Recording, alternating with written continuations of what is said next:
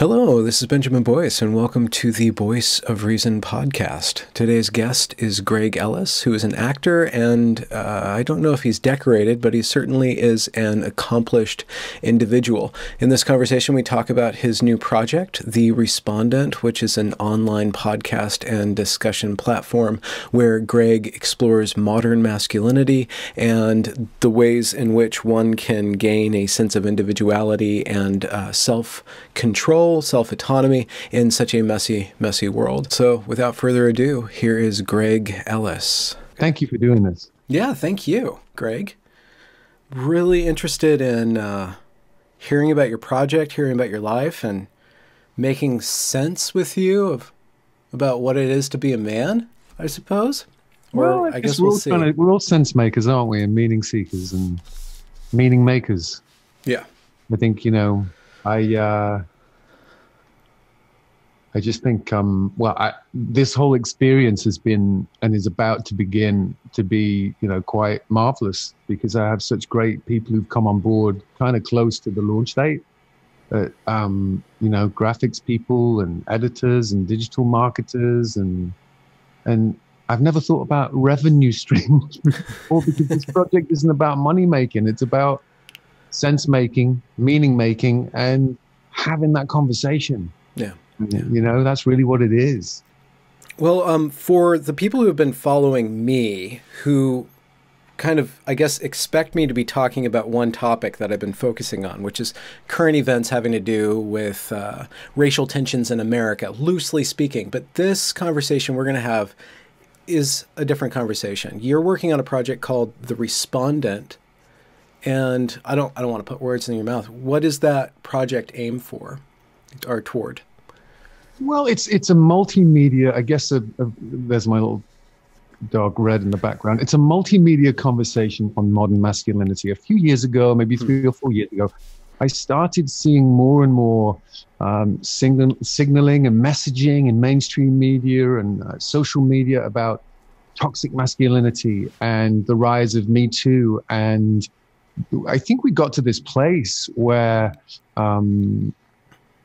the notion of believing everyone, every set of people, was inherently flawed to some degree. And, it's a lot more nuanced. It's not as easy as that. And I saw a place where the court of public opinion had become so rabid and judgmental, and the apology pathways were being blocked to such a point that many people I saw from a distance and some people I knew were just being cancelled and unpersoned just by the whiff of a sensational allegation, a story, a wrong comment. And it was a real fear, particularly in Hollywood and the greater society. And so, the messaging of toxic masculinity, all men bad, all men aren't bad, all women aren't good, all men aren't good, all women aren't bad. It's way more complex than that. And how do you have that conversation when ultimately a whole group of people or ideologies are projecting that all men are bad, and every single person that's stating an allegation is to be believed? We have a court of law for that. We have, presumption of innocence for that. We're judged by a jury of our peers beyond a reasonable doubt. And having been through the personal experience of particularly family law and realizing that in family law, parents have no right, and particularly fathers have less rights than criminals, and how family law is not answerable to the Supreme Court, and just all of these findings. And in family law, the person who is responding to an allegation or a disillusionment or any petition made by a petitioner or a plaintiff is called the respondent. And that ties in, I think, with the underlying message of personal responsibility, self-reliance.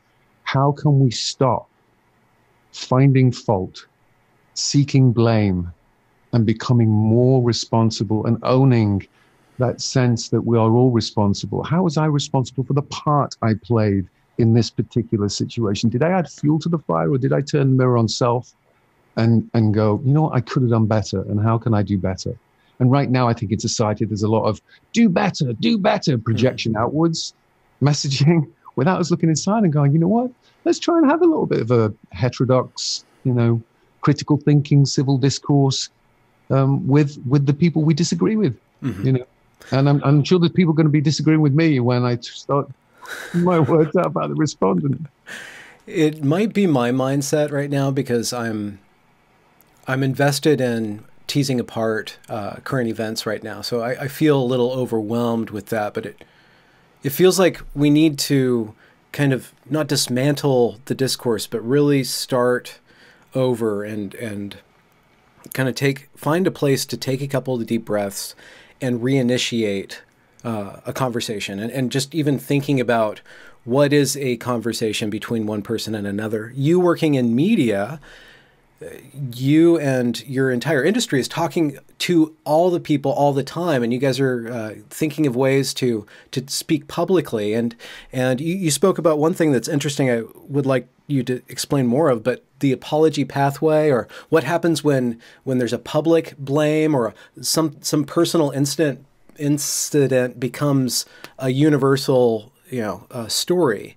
And how are you able to maintain personal responsibility when every one of your actions is potentially going to be picked apart? And because we're all basically media stars now, like all of our actions are there for everybody to see and for mobs to pick up and for the whole public to pick apart, it's really difficult. I feel like it's really difficult to get back to, I'm an individual in a society of other individuals, and I did something wrong or I didn't do something wrong, and proceeding down the path of investigating that is so fraught because everybody's going to have an opinion. Everybody's going to, make hay with what you're doing or what's going on.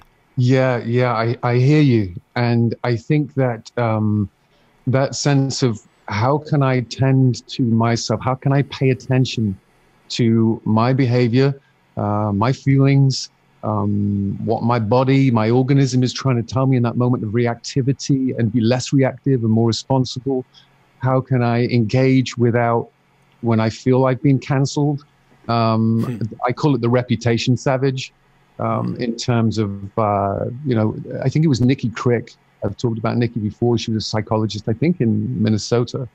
And she did this groundbreaking study on the differences between men and women in terms of personality traits and behavior and aggression. And men move quicker to aggression by way of physical violence, and women move quicker by way of the spoken word. And that fascinates me. And that's not to say all women and all men, because, I know many men who can reputation savage with word of mouth, but I think the reputation savage has taken hold. And I think that we are in this seminal moment. I started to see it a few years ago. I could see, you can kind of see it. You don't know when, how, and at what moment it's going to rise up. Yeah. And, it's no surprise to me that we are where we're at, when just a month ago, we were in a global state of panicdemic, as I call it, because this deadly virus was on the loose. Our economy was threatened. Our finances were challenged. We were losing jobs, and suddenly we're housebound and locked in, and that connectivity. And then even that messaging, I think, was flawed. We shouldn't be social distancing at all. We should be socially connected. We should be physically distancing, because we human beings are sentient creatures, and we need that human contact, that collective community to come together. And I think that's what the respondent is trying to do, is to bring that conversation together and invite all and every person that wants to be at the table and have a civil discourse, knowing that there's going to be sometimes the people who yell the loudest will be heard, and how we can sit in that and hold space with them. And part of your theme, I guess your mode is civil discourse, but part of your theme is about masculinity. You brought up modern masculinity. I wonder, is that in contrasted to classic masculinity? Or what do you mean? What do you think of modern? What makes masculinity modern? In the first episode of The Respondent, I'm talking with Stephen Fry, and I mentioned tonic masculinity, which I believe that hashtag, I'm quite ignorant of hashtag, but it was started by Dr. Cameron Sepper, who's on ThinkSpot, and he's a psychiatrist, worked up in San Francisco, and I think he's now based in LA, and he's launching a new initiative soon. It came from the toxic masculinity, and that whole notion of what masculinity was, and the fact that, you know, you're a misogynist.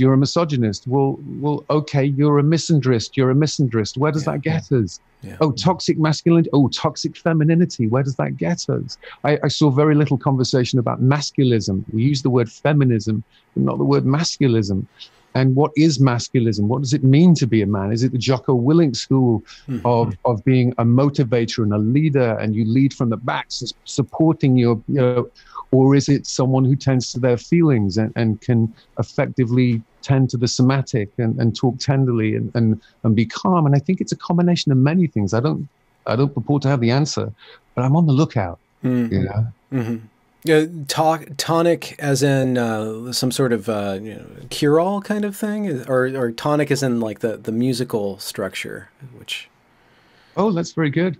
Very good. I hadn't thought of the latter. Yeah. Let's take care of the musical structure as well, make it more harmonious. Yeah, we spoke briefly before about masculinism or men's rights activism. And you had a middle way. It seems like you're carving a middle way. And you brought up Jocko Williams, but there's two kind of negative masculinities or negative responses to men's rights. Actually, there's a number of different negatives. I think there's like incels, involuntary celibates, who seem to operate on resentment that they're not getting something from women. And then there's also like the red pill men's rights movement, which is about extracting what you want from women.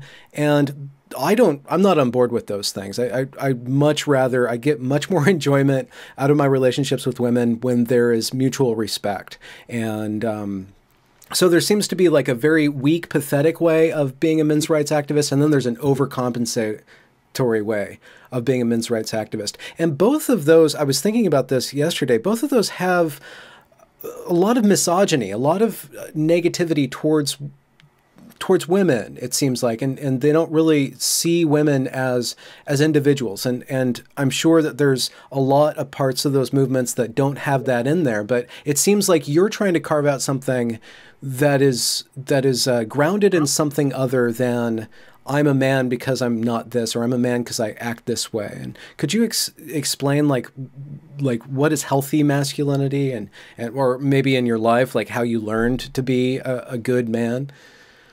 Well, I mean, look, I don't purport to be necessarily a good man. Okay. You know, I'm just a man. Well, you can be a bad boy and a good man. Well, like I love women. That's the precursor. Women are amazing, and you know, I love men too. You know, that's the other hashtag, men too. And I think there are a number of ways that maybe we can have this conversation better. I remember originally when I started the project, a couple of organizations, let's say, had been in touch with me about combining and sharing a message. And there was this element, this underlying element of, and it wasn't necessarily that they were bitter and angry, that the messaging sometimes came across as bitter and angry. And yes, there was the other person who was. And sometimes for good reason, you know. Women can be, you know, at times, certain individuals can be, you know, pretty spiteful, and men can be very devious and mean. And I think that's it. It's the individual and the group. And I've seen so much of this mob groupthink, hate speech about men and as a group. And it's breaking out of that and saying, hey, look, we're all individuals. You know, this rise of, I don't want to linger on it too much, but the postmodernist, progressive, radical left extreme ideology, it's no good fighting what you perceive to be the hate of one side with more hate. We have to move from hateful to grateful, especially at a time when we're on lockdown and there's so many challenges and an election coming up. And many people are pushed to work remotely, you know, are moving from the gray to the green, if you will. I think we're moving more back towards nature and away from technology as the reverse psychology of device dependency keeps pulling us in. Oh, interesting. and how we can keep having conversations and be better men, and champion each other and shepherd each other and mentor each other. I don't profess to have all the answers. I've just been looking and studying and learning as much as I can from as many different resources as possible. Well, if you were pressed to give some first principles of the path towards being a good man, let's say, what are some of the basics, the starter pack for being a good man? I would say, gosh, that's a tough one. Personal responsibility is number one. That's really the message of the respondent. And that's, me, the old me, myself, and I. It's me, myself, the inner critic, the inner dialogue, the many versions of mine that talks, the thought, the conversations we have in our mind, how we can talk ourselves back to a more mature place of mind, a little bit more emotional sobriety or emotional honesty, one might call it, and just focus on self, capital S, and keep tending to that and self-regulating that and owning mistakes. It's becoming so difficult to do because of that apology pathway being so blocked and plugged up. And we have to find a way. When people have served their time, whether it be in the court of public opinion or incarcerated in prison, and they come out, people deserve second chances. And it seems to me that we aren't giving the benefit of the doubt. I talked with Stephen Fry about doubt and uncertainty. And, we talked about identity politics and political correctness. And, it's how we treat each other that matters. And we will always have moments of reactivity, and in our interpersonal relationships with our partners, with our co-workers, with our employees, our bosses, family members, and how we can move forward through those moments to reset. I call it the reset. You can call for a reset. You and I are arguing, it goes to get physical. Okay. And it's not going reset. It's like, it's paying attention to self and going reset. Just get off the battlefield. How can I just remain calm? And family, I think family, recently with the lockdown, seeing how many people were forced to be in the same home. And some might say, oh, you're at home with your family. It's tough. It's really tough to be in a small, confined space for long stretches of time with individuals who you can't escape from your entire life.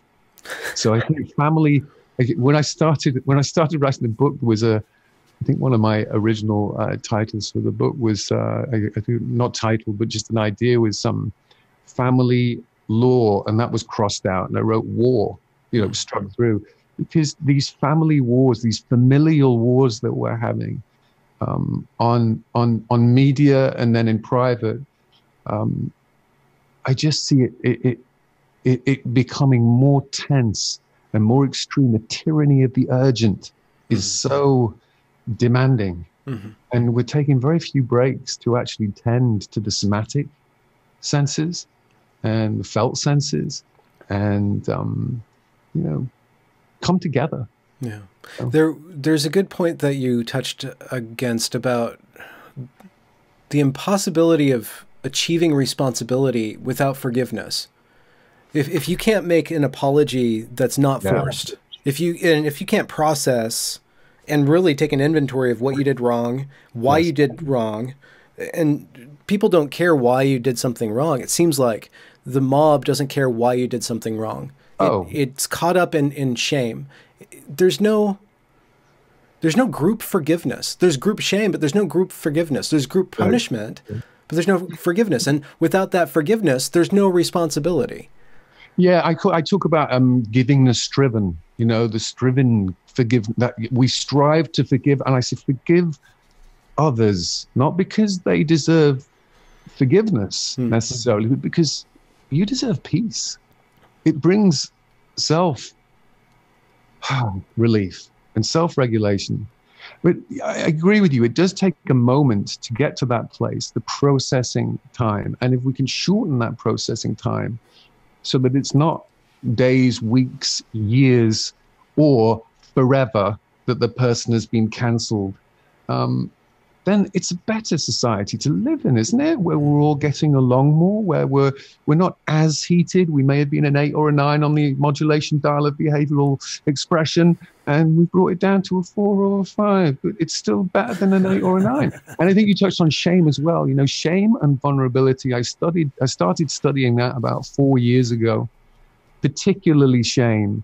And what I found was illuminating. You know, I went through some of the people who really study shame, like Brene Brown. And Brene Brown she inspired me early on. And what I've seen recently with Brene, and she's brilliant. I would love to have a conversation with her. But I see more of this this extreme wokeism. It's really what it is. It's so group, you know, and I think that might be difficult to, it might just be a symptom of our times, technology, the age of technology, the age of unreason, a whole confluence of things coming together to create this shame and rage inferno that literally gets whipped up. And, you know, shame prowls the borders. It's always there. We don't talk about the affect of shame. We don't talk about the psychology of shame and the biology of shame. The word shame brings up an unhealthy or healthy, depending on perspective, dose of itself just by mentioning it. I call it the human kryptonite of emotion. And really, it's just humility at its, you know, at its core. How do you balance humility with courage? Vulnerability. And vulnerability, you know, it's strength personified. It's the courage to hold that space when shame is telling us that it's seemingly terrifying and insurmountable to stay in that space with someone and remain intimate, which is knowing and being known. That's my definition of intimacy. You know, how can I listen with curiosity, share to be known, and hold that space with someone? And I can always do better with that. You know, I've got these big headphones on, and sometimes I don't listen. And there's a difference between hearing someone and listening to them and then taking it in and staying present throughout their entire thought of conversation. So I think, you know, vulnerability is, what did I write about shame? Shame, you know, Brene Brown talked about vulnerability as being strength personified. You know, it's courage personified. And I wrote, shame is weakness perceived. And that short little quote for me kind of sums it up. We're perceiving a weakness, and our inability to actually own the carried shame, the projected shame of childhood, family of origin, how we move through trauma or traumatic events, how we overcome adversity, loss, grief, the living grief. You know, when I talk about living grief, losing someone who's still alive, you know, how you can relieve. I wrote a paper on relieving grieving, you know, continually returning to relieve that living grief, that ambivalent grief. Like, no one quite understands that. There is a tragedy to someone losing, you know, if you lose someone you care about in your life and they die, you have a grieving process. You know, I had a virtual funeral last week for my auntie, who was married for 62 years to my uncle, and there was a grieving process, and it was wonderful to celebrate her life and think back through the memories. There are other people I've lost in my life, and I tend to that living grief, and there are so many more people like that out there. That, you know, we talk about, I don't even understand the phrases, ghosting and gaslighting and all there's so many new phrases, I can't think of them, you know? Well, there's new phrases for the age-old process of people dividing and being split apart, being riven by an opinion, a religion, ideology, a movement, and it seems like there are certain aspects of what you called wokeism that have a lot of a pattern of behavior of cleaving differences and making inseparable divides between individuals.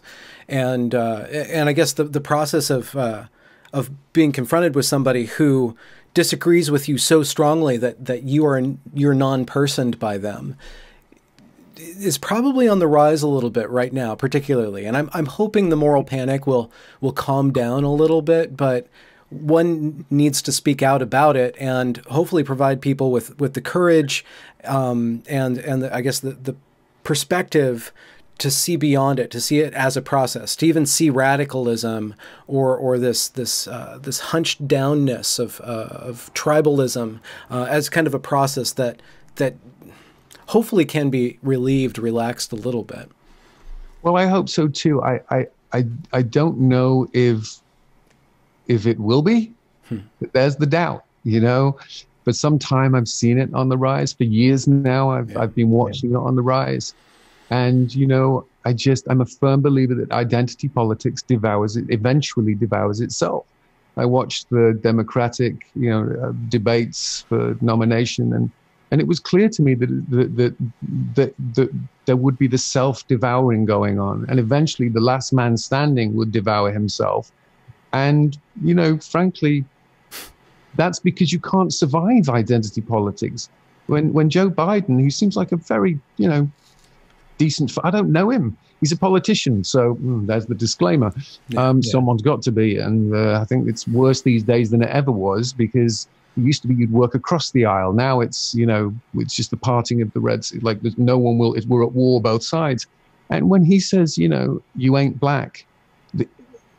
If you don't vote for him. If you don't vote for me, then you ain't black. I mean, I think it's a twisted place that perhaps, it might be, some of us older fogies who are trying to survive in the silos and the identity politics and the little mini groups and please them. And you just I used the wrong hashtag on Twitter last week, I think it was, and it was like, we're just trying to help you. Oh, you're a racist. I'm like, what? And it literally was me saying every life matters. They do. Every life matters. And if you don't believe that, you're going to go around killing people or just be that person who, cancelled her. Well, she committed she took her own life, not committed. She ended the act of her life. Oh, well, he deserved it. Mm-hmm. No one. That's that.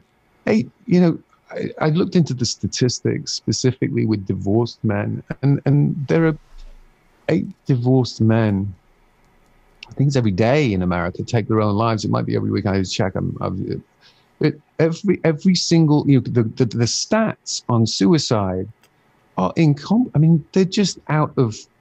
And why is that? Now I know there's so many different variables for that. But what I do know is, without a shadow of the doubt, that family law in America is killing and culling good men, good fathers, and just as importantly, and tragically, there are boys and girls who are growing up without a father in their home. And every child's basic human right to have access to their parents is sacrosanct.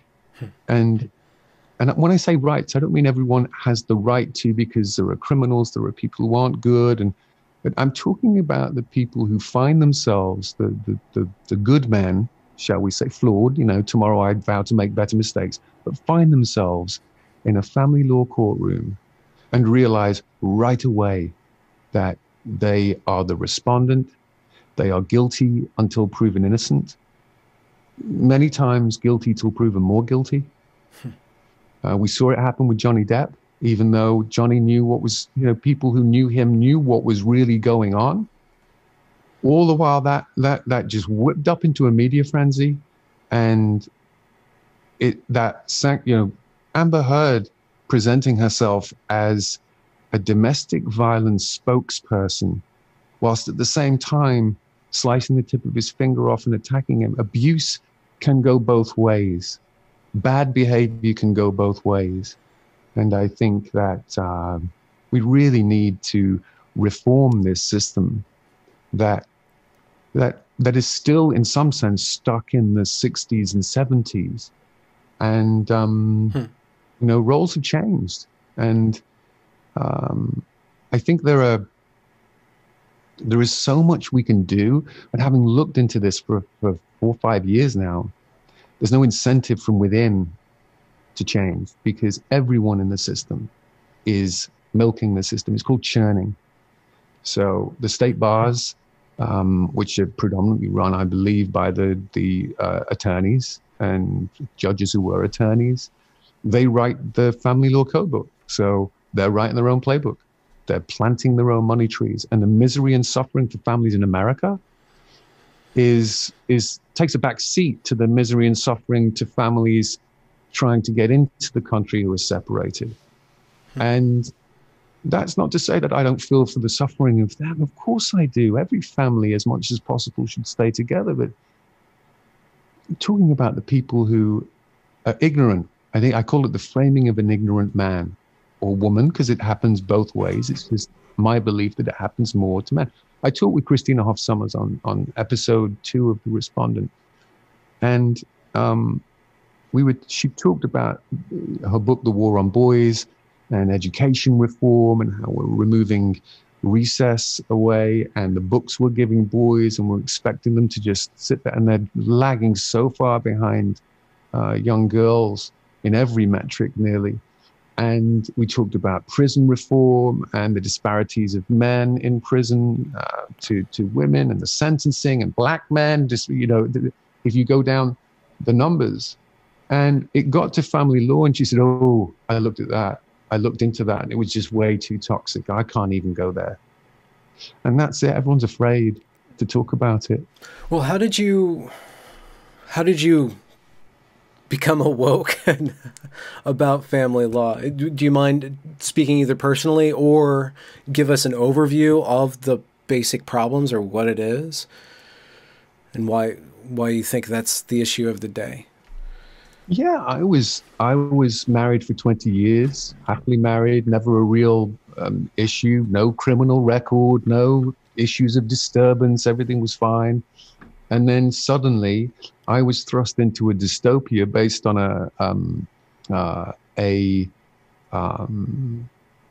a hearsay allegation, let's put it that way. And I realized through experience that if it could happen to me, it could happen to anyone. And then I realized, oh, it is happening to many. And then I went, oh, it's been happening to many for decades. In fact, there's a whole cottage industry behind this. There's a whole machine. Well, why is family law distinct from other forms of law? Well, I don't know too much about other forms of law, because I've never really, up until what happened to me, I'd never been in trouble with the law. But you say it's not regulated. It's not answerable to the Supreme Court. It takes, I'm sure in regular law, you talk about criminal law, it's the presumption of innocence. Okay. So in family law, if you and I, let's just hypothesize right now, Benjamin, in a homosexual way, you and I were in a domestic partnership, and I decided that, I wanted to, there are books on this. Okay. There's a PI, I'm not going to mention his, well, I could mention his name, but he produces YouTube videos on how to ruin your husband. So before your husband gets home, you make him dinner, and you create a nice bolognese and a pasta red sauce, and you look pretty. And then when he gets home, you throw it on yourself. And when he's confused, you pick up the phone, you call the police. Police arrive. By this point, you're screaming, and husband's going, what's going on? And maybe he gets to that place of anger, mm-hmm. and then is dragged away based on a hearsay allegation. There was no evidence. Okay. And in criminal law, there has to be due process and evidence presented. There's also no oversight there's no executive oversight, at least by from the California State Bar. I've known of attorneys who've called out the system who've been disbarred because they're calling out one of their own. So it's just not talked about. No one really, well, some people do, but rarely do people find a way to express. No oversight, and you can write your own rule book. Like, that is a absolute recipe for corruption, and that's horrendous. So if there is no oversight, no accountability, they can write their own law and then kick out people that go against, lawyers that speak out against this. How would reform even be possible? Well, this is the deeper dive into the conversation. It's how do we reform what is in essence incentivized to be I think it's a $55 billion industry right now. And aside from that's just the family law practices. Aside from the public health cost in terms of suicides and mental health and on an ongoing the ongoing PTSD and all of those, because it's an ongoing battle to stay alive, let alone stay financially viable and afloat, and not just descend even further into existential terror at times. I think finding those solutions, that's some of what I do with the respondent and will continue to do, is to talk with people in the system to find out how we can improve what is and how we can reform what's been for a while and give hope. I mean,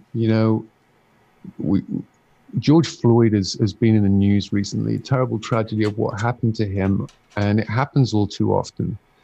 I looked into Walter Scott, who, I don't know if you remember, I think it was South Carolina. He was gunned down. There was an officer who fired 8 times at him in the back as he was running away after him lay on the floor, and 5 shots hit him. And it was the 5th one that took him down. Horrible, senseless death. And the police officer was found guilty of murder and went to prison for 20 years. 2 weeks before that sentence, no one talks about this because it's just no one's interested in all of the sides. They just want the one, which is tragic. His wife, I think her name's Jamie, gave birth to their first son, Isaac, who will be 5 or 6 years old. He'll never know his father outside of prison. His experience of knowing his father will be visiting for an hour at a time or however long it is. And I don't expect people to have much empathy for that because he murdered someone. Okay, I get that. But what about Walter Scott?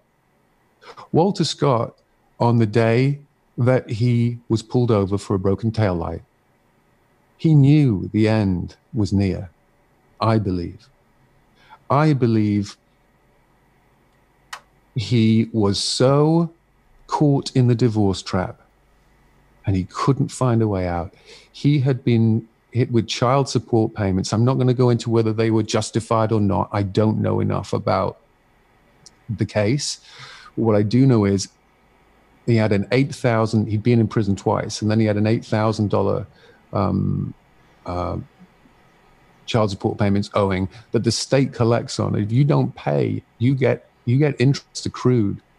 So, and not only you get interest accrued, but you get put back in prison. So you can't, how can you get a job if you're continually back and forth in prison to pay the money, to pay off the interest, because it keeps going up and the state has no mercy, none. And when I say that, I believe there was an accomplice. I really do. I think he was driven to that point at that moment when he was pulled over and the police officer turned to check his ID. I think he knew he was going to get arrested because there was a warrant out, and he ran. He was a desperate man, a fugitive. He couldn't keep up with his responsibilities because, frankly, the system doesn't care, because deadbeat dads, they're not deadbeat, all of them. Many of them are dead broke.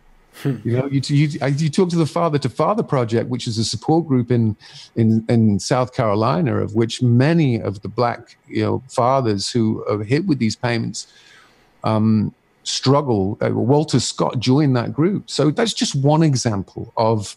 And again, to me, it matters less the pigmentation of his skin.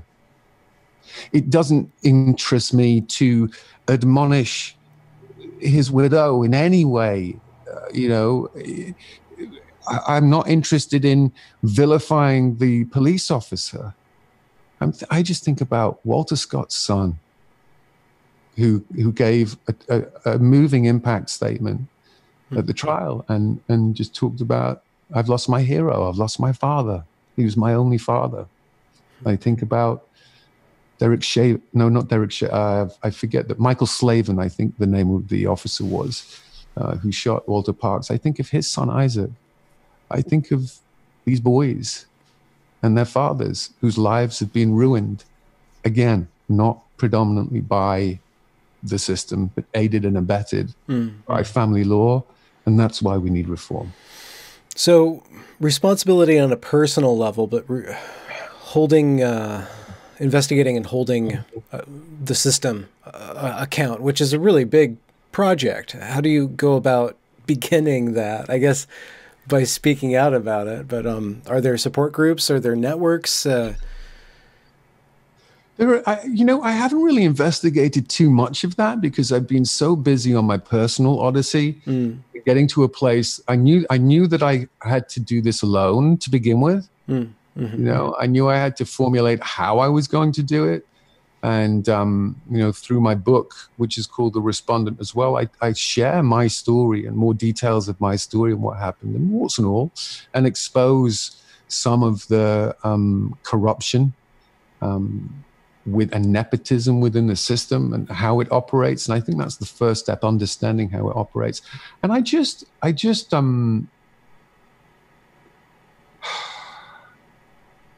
think a lot of the messages within the book and the show kind of tie into who I'm becoming. I think becoming is a big, someone once said, God in one word, and I said becoming. I think it was Sir Ian McGilchrist mentioned it as well in his chat with Dr. Jordan Peterson, but that word's a big word when we talk in terms of what the word God means to each of us as individuals, And so I'm becoming into the respondent in this project, and it will find me of how I can be of service, how I can give back, how I can help. And look, I'm not the most articulate speaker in the world. I'm certainly not the most intellectual speaker in the world. Put me on a stage in a symposium and, I shall sound like I'm used to playing characters and roles in television and movies and animation. But for me, having found this place, authenticity is the role of a lifetime. It really is. And how you can be authentic about your story and share as much of it as possible in as much transparency, with as much honesty, to say, it's when you ask me, am I a good man? Well, I've been a good man, and I've also been naughty. The naughty boy in me's come out.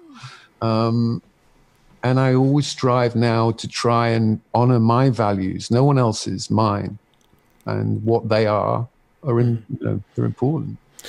Do you perceive being a insider or being involved in the Hollywood industry?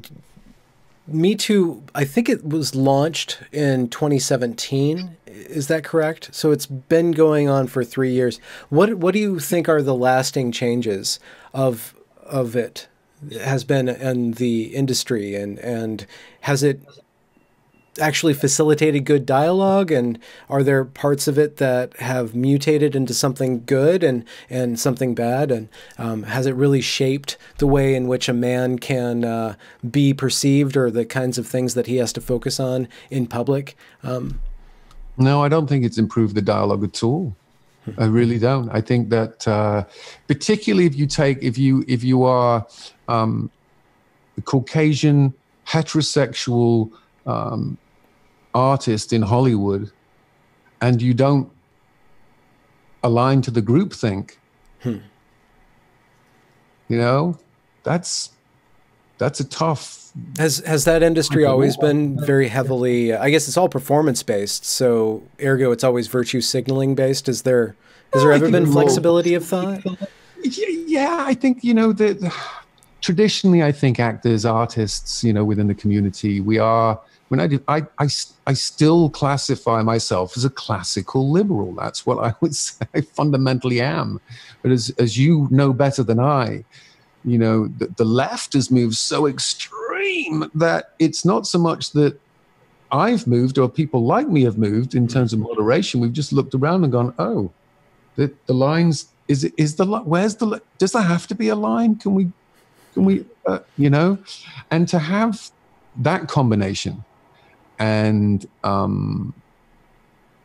be an artist and be perceived. I think many people, if you don't get Trump grump, which is what I term it, I know some people say, orange man bad, Trump derangement syndrome. Being able to separate the office from the person and then the combination of the two and what that becomes. And I don't want to get into that. I just don't want to. I can be critical. I can have a conversation about it. I don't know the individual, right? I just don't know the individual. So if you're not, now we're at the place where if you don't speak for the one side, you're with the other side. When did that happen? Well, it started happening gradually over time, within the academy, as you and I both know. So those confluence of challenges, I think, I've worked with Adam Baldwin, who's a great guy, lovely actor, smashing fellow. He's not left enough for the left, and so he's extreme right. And I'm looking going, what? I wouldn't think to go after or cancel James Woods. And James Woods is the lone wolf in Hollywood, And I think, again, it's, coming back to men. Yeah. I think we have to find a way to, what you said so beautifully about forgiveness, How does someone in the public eye get forgiven when they've been judged by a jury of their peers even, and still are deemed to be guilty, and we can't find a way to look, find, search, quest, journey to find even a morsel of good in another human being? Yeah. And it's happening now, amazingly and brazenly. It's happening to businesses, small businesses that don't align with this can be canceled now. People are compiling lists and blacklists of theaters that didn't. Is it McCarthyism? I don't think they read that much history. I don't know what they call it, though. Okay.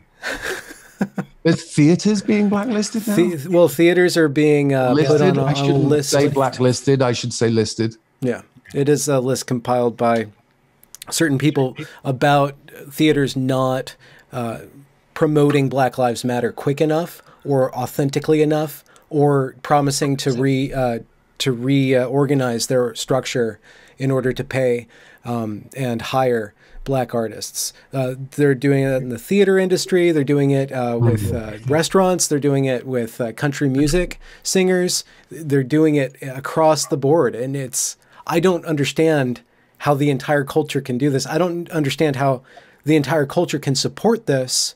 I don't understand if you have any sort of long-term understanding of human nature, that you can't just push people and shame them into doing what you want them to do. But it seems like it happened in the academy, and then it happened in Hollywood, where we saw that activity going on, and now it's happening on all these different levels. A lot of people are exploiting that.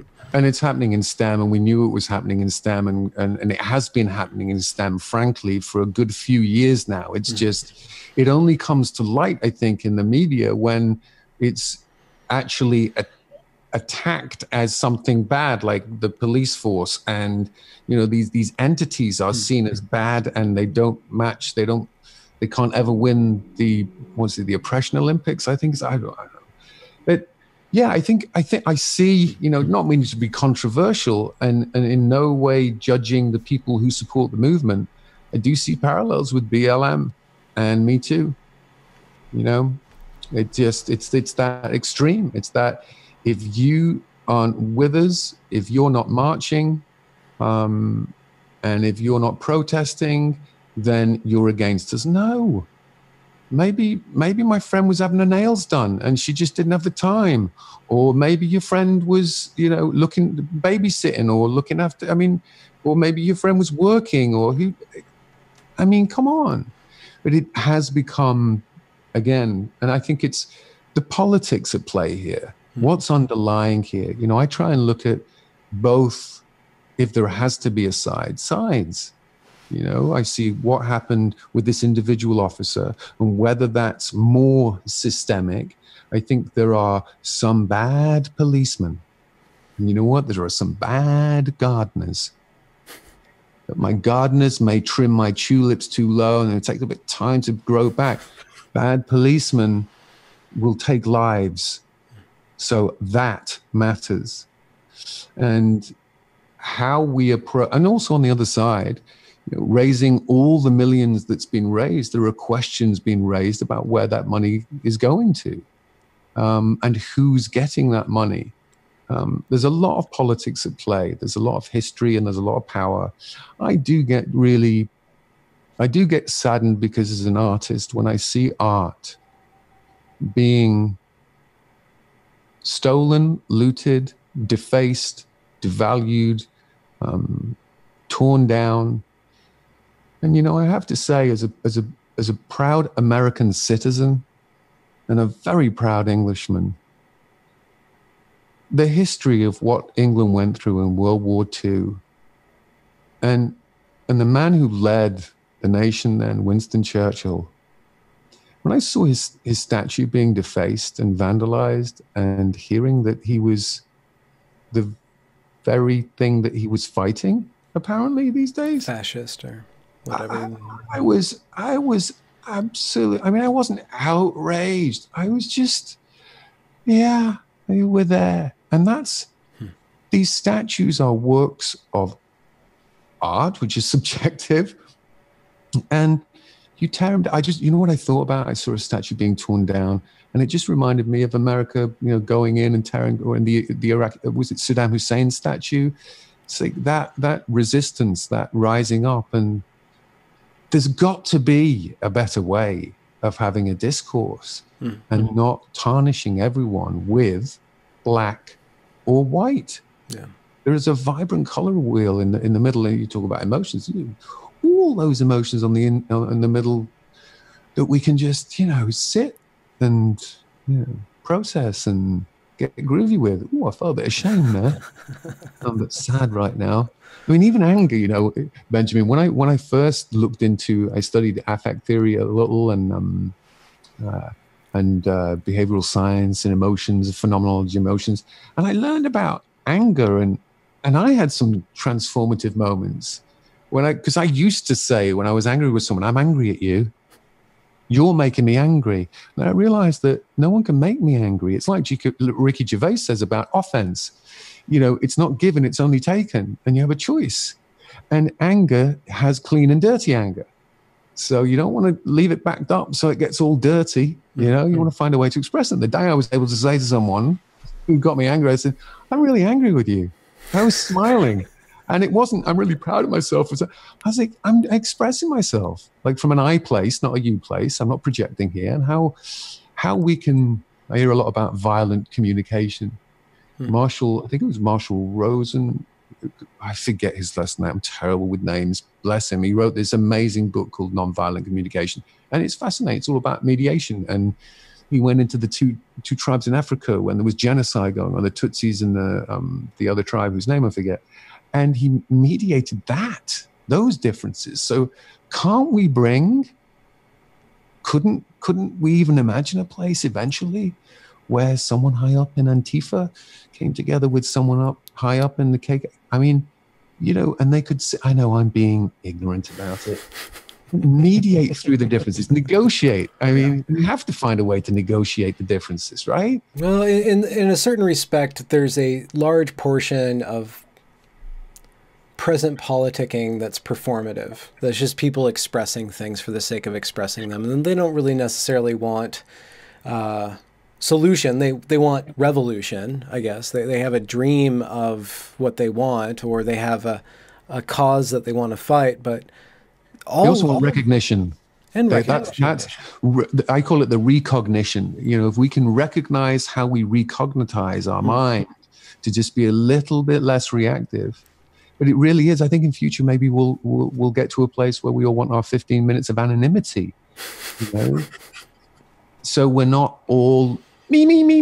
But, you know, the social media and the what, it's, I know with the respondent, I wouldn't be able to help if I didn't, you know, put the uniform on and get out there and talk about it. Just have it, or otherwise I'd be having a conversation over, you know, tea and biscuits in my front room. Yeah.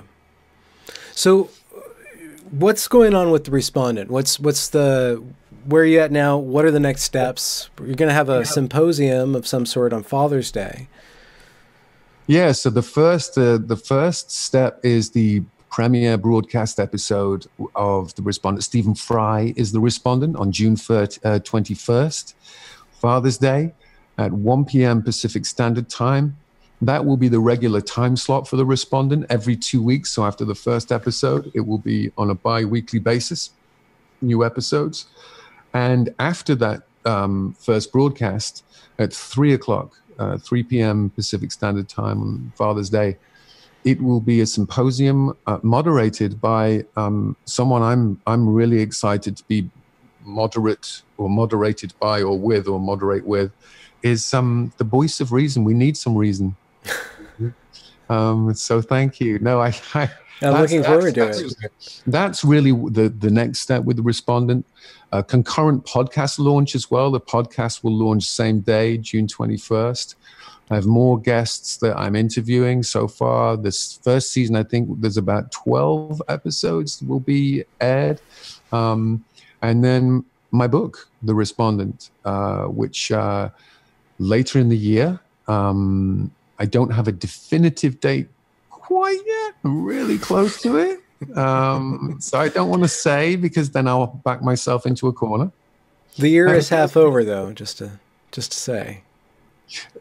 You only have 6 months left. It's been an interesting year, hasn't it? Yeah, it has been. No, I mean, look, what I wanted to do with the vlog, I guess you might call it, the video series, and the podcast, was just start a conversation about some of the themes of family and have a convivial conversation. Sometimes, you know, we get into it.